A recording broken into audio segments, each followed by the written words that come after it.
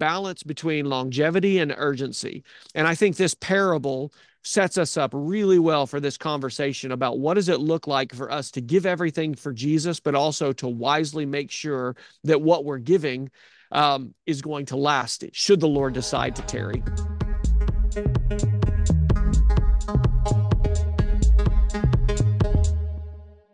Hey guys, welcome back to the first 2024 edition of the H3X Podcast, where we discuss the head, heart, and hands of the multiplying church and our leaders. Today, Mark Gearing in New York and me in Oklahoma City, Dave Miller, are dropping back and asking, okay, what is 2024 going to be about? And in this kind of first New Year's edition, we wanted to really go back to the heart of what is it that we're after with the H3X Podcast, and to talk about something that's very near and dear to our hearts, which is not only developing leaders, but also developing leaders that last. What does longevity look like? And how do we make sure that we continue to run the course faithfully until the very end of the finish line? And the parable that really came to mind for us as we were kind of kicking things around before we hit record was Matthew 25. And Jesus said, at that time, the kingdom of heaven will be like 10 virgins who took their lamps and went out to meet the groom. 5 of them were foolish and 5 were wise.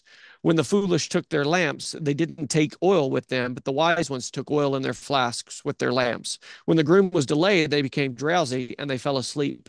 In the middle of the night, there was a shout, "Here's the groom, come out to meet him." And all the virgins got up and trimmed their lamps. The foolish ones said to the wise ones, "Give us some of your oil because our lamps are going out." The wise ones answered, "No, there won't be enough for us and for you. Go instead to those who sell oil and buy some for yourselves." When they'd gone to buy some, the groom arrived, and those who were ready went in with him to the wedding banquet, and the door was shut. Later, the rest of the virgins also came and said, "Master, Master, open up for us." And he replied, "Truly, I tell you, I don't know you. Therefore, be alert, because you don't know either the day or the hour." I think, Mark, to kick off our discussion today, I want to just lean into what does longevity look like. And we're always on the radical middle, so why not kick 2024 off right smack dab in the middle of that, which is the balance between longevity and urgency.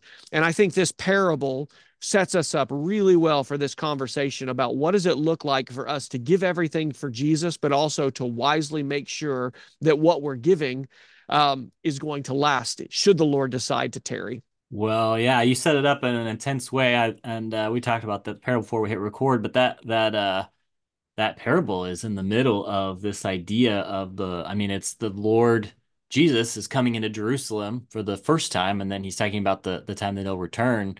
But the context is the Lord's return, which is the essence of the radical middle, right? That we're to long for the Lord's return because first of all, because he's the coming king that's going to put everything right, and things are not right until he comes. But that's what he puts us here to do, is to be a part of seeing that kingdom come into the now. And so we're to work now, but then also to long for the day that he's going to fully come back. And so we just celebrated Christmas, and that's what our family did, was celebrate the first coming of Jesus, but also we were just talking through and processing through, man, he's going to come back. And how do we continue to keep our heart in that place of longing?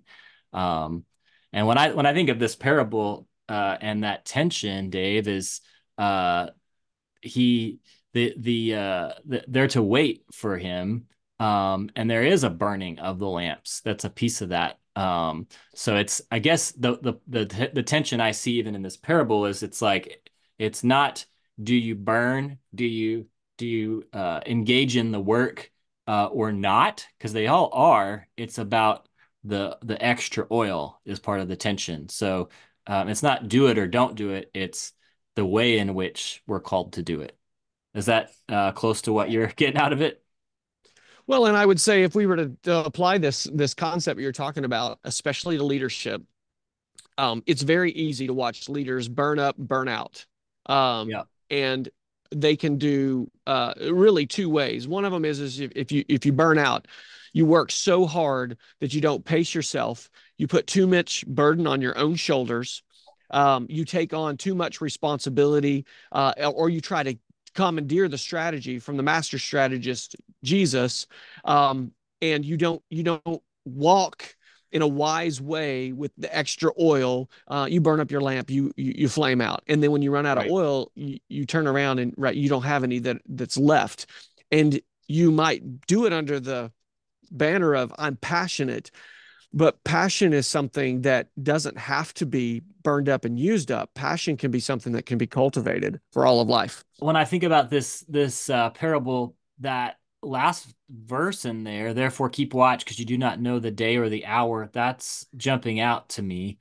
And I think it this parable, it also draws the other passage that it brings up for me is Matthew 7, where Jesus at the end of the Sermon on the Mount, he's exhorting his listeners to that there will be those that will come before him and they will say, Lord, Lord, did I not cast out demons and do these mighty works in your name? And he'll say, I didn't know you. And then the same thing is true in this Matthew 25 parable. He's saying, get away, I do not know you. Therefore, keep watch because you do not know the day or the hour. There's this call to live in a state of anticipation of the Lord's return, but then also, and that should drive the way in which I'm living day to day. But there's a warning in there in both of those because I can work and burn for the Lord. Matthew 7 gives some examples of that, or I can be one of these foolish virgins in this parable, and I can think I'm doing all this great stuff, but he doesn't know either one of those groups of people. Um, and so there's a warning there that to burn for him is not wrong or bad. In fact, that's the wise ones are doing that as well. But there is and they're bringing along extra oil. There's a like component to that where they're storing up the oil of intimacy, of staying connected with their king in the midst of that. And so that's the warning or the exhortation I take away from this. That it's not wrong or bad. In fact, it's commanded and a part of our stewardship to be burning for the kingdom and stewarding the kingdom. But we've got to do it in a way that is living before the eyes of the Lord and staying connected to Him. And I would echo that to say, if we want to see leaders that last, if we want to see true longevity, we have to understand that our primary call is not the Great Commission. Our Yeah. primary call is to know him. Yeah. And in knowing him, the call of the Great Commission comes through that. And so I like one of the ways I like to boil down the book of Ephesians is Paul basically says our call is to know him and to make him known. We're going to make him known. If we know him, we're going to make him known. And that, I think, is the real secret sauce of longevity, and the real secret sauce of a leader who lasts is knowing Christ. That is first and foremost. My abiding relationship, my intimate relationship with the King is primary, foremost, cannot be done away with, cannot be dispensed, it can't be replaced, it can't be added to or taken away. Like it is the way in which we live out a life and have what is necessary through the power of the Holy Spirit to do what he's calling us to do. And so oftentimes I think what happens is because we're especially Westerners, we're very task oriented. We take the tasks of Jesus and we go do them. And then we come back and we say, hey, look, Jesus, everything that I've done for you. And that's not what he's asking. He's asking us to know him. He wants to know us. And in doing so, in that relationship, he's going to ask of us to then participate in his mission and what he, the master strategist, is doing. And anytime we flip flop those two, we're going to burn up or we're going to burn out. And I think one of the things that I would add to what you just even said about the ones who came with oil is on the flip side, we may be passionate and burn our wicks out because we run out of oil. But on the other side is when that runs to an end, when that passion reaches a point at which it can't sustain itself anymore. One way is that people quit, bow out, or they have to take a hiatus to kind of get their gears and their bearings back. But the other is we'll see moral failures. We'll see self-destructive behaviors. will see people whose true colors really come out, because instead of knowing the king, they're doing things for the king. And he's going to say, I don't know you, because everything that they're doing is really self-centered instead of Christ-centered, because it's about what they're doing, not about what Christ is asking them to do. And, I've been reading 1st, 2nd, and 3rd John a whole bunch this month.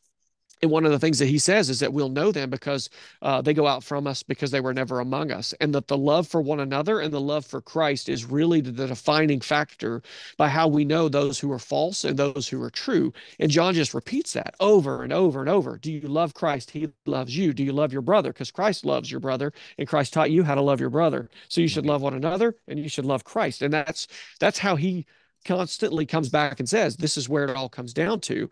And so Jesus says, right, the greatest commandment is to love the Lord your God with all your heart, soul, mind, and strength. And the second is like it, to love your neighbor as yourself. And I think we would do well as we go into 2024 to think and be mindful of the love of God and the love of brother and neighbor is still primary, especially if we want to be leaders who are going to do the work over the long haul, so that we've got the extra oil when we're ready to trim our lamps. Well, dude, I feel like there's a lot in there that I could respond to, but I think I have to respond like personally. One of the last times that we talked in this format, you brought up 1 Peter 5. We were talking through the place of is there such a thing as godly ambition? And I think one of the things God's been bringing up for me in the last month or two is a lot of repentance around my own ambition and ideas of the things that I'm going to do for him. And I think that is how that has expressed itself in my life, the idea of taking the Great Commission and elevating it to ultimate over other commands or other things that the Lord has called us to do. It manifests in this ungodly ambition that God has put his finger on. And so one of the ways that the Lord is speaking to me in a redemptive way about that in this season and I told you this before we were hitting record, is Second Chronicles, 16:9. I'll read it. It says, "For the eyes of the Lord run to and fro throughout the whole earth to give strong support to those whose heart is blameless toward him." The eyes of the Lord run to and fro throughout the whole earth to give strong support to those whose heart is blameless toward him.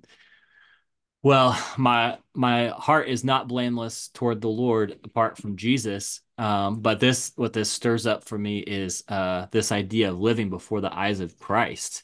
And so that as I move into 2024, I usually get really fired up with like ambitious, specific goals. And I like right now I'm processing through some really specific things. So we've talked about on our podcast a lot of times, trying to use the idea of CFC and getting really focused, and how do you lead a team around that and identify a milestone. And I'm processing through those things, but I feel this, the Lord like pulling the reins and calling me up short to say, in all of that, live before my eyes. Think about it just even as practically, specifically as the eyes of the Lord are. I'm recording this in our kitchen as my tiny new little desk in our apartment, of like, the eyes of the Lord are watching me right now. Even as I'm talking with Dave, the eyes of the Lord are watching me. What does it mean for me to interact with Dave before the eyes of the Lord? What does it mean as I'm approaching the new year to approach it before the eyes of the Lord? And so I think that is another way of saying what you're saying of the Matthew 22 verse of love the Lord your God with all your heart, soul, mind, and strength, and your neighbor as yourself. Is I want to come back to that call to start this year. That's my conviction of, Lord, I want to live before your eyes in a singular devotion to you in all that I do. And one of the driving kind of pieces behind why we're having this conversation today is we're about to embark on another year, which meant that the Lord tarried in 2023. He didn't return. Right. And in the same vein, I've been reading 1st and 2nd Peter, and he says in the last days, there's going to be scoffers who are going to say, he said he was going to come back, and look, he hasn't come back. And Peter's answer to that is, a day is like 1,000 years, and 1,000 years is like a day for the Lord. In other words, he's going to come on his timetable, in his ways and in his patterns. And our responsibility is to trust in his very great and precious promises and add to our faith, goodness, and to goodness, brotherly kindness, It's our good. kindness and brotherly affection. And to affection, we're supposed to add to it endurance. And he just keeps going down the line. Yes. And the promises are what we cling to, because the promises are what are going to keep us passionate and keep us going. And as we go into 2024, we're saying we've now gone 2023 years, give or take, where the Lord has not returned. And so Right. in 2024, how do we go through this year living in such a way that we should say, should the Lord return this year, I'll be ready and he will find me working. But if we come to 2025 and the Lord has still not returned, how will he then still see me working and still see me be ready?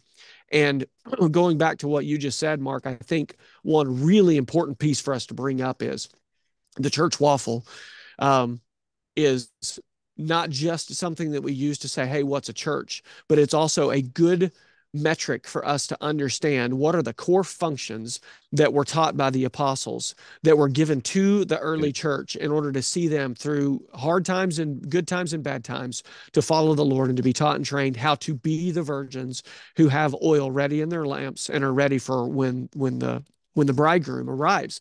And those primary functions of the gospel, of us repenting constantly and believing, Yeah. right?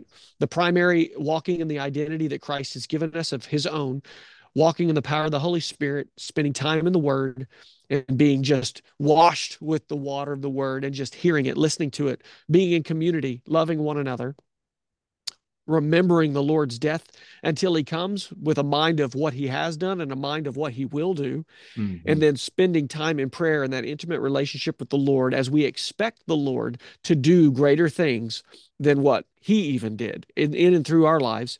And then Hmm. we spend time being generous to one another, giving as necessary while we wait, and Hmm. praising and worshiping for who he is and what he's Yeah. done, knowing that in eternity, that's what we'll still be doing.